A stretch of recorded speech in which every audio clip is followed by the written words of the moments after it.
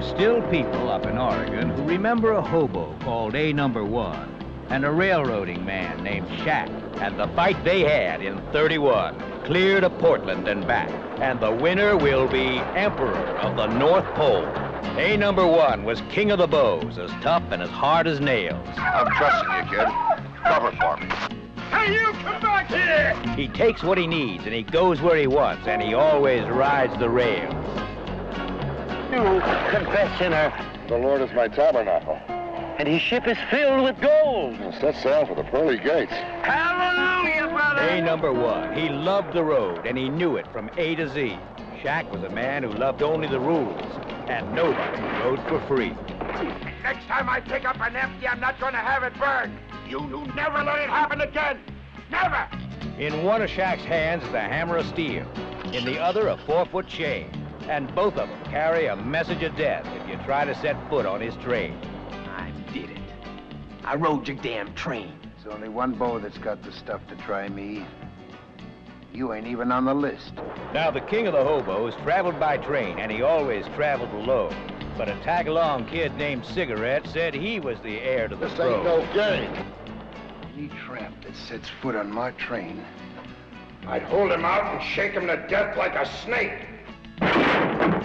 You ain't stopping at this hotel, kid. The stars at night, I put them there. My road, kid, and I don't give lessons and I don't take partners.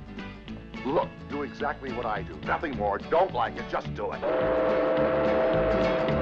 a fast mail going through the junction at 7:10. That's 11 minutes. I'll be there in 4. It's not at yard speed, you won't. I won't be going yard speed. I'm gonna highball. I'm not giving away another free ride. Well, the king of the tramps in the hobo camp knew just what had to be done. But the evil Shack had a plan of his own for the murder of A Number 1. A Number 1 to Portland on the 19th. But that's Shack's train. Mark it. Hey, number 1! Hey, number 1! His name is on the tar. I seen it. Northbound to Portland.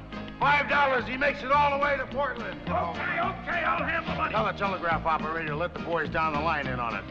The challenge went up and down the line, a free ride to Portland and back. Some of the men bet on A Number 1, but most of the money's on Shack. Shack! Your flight's over here.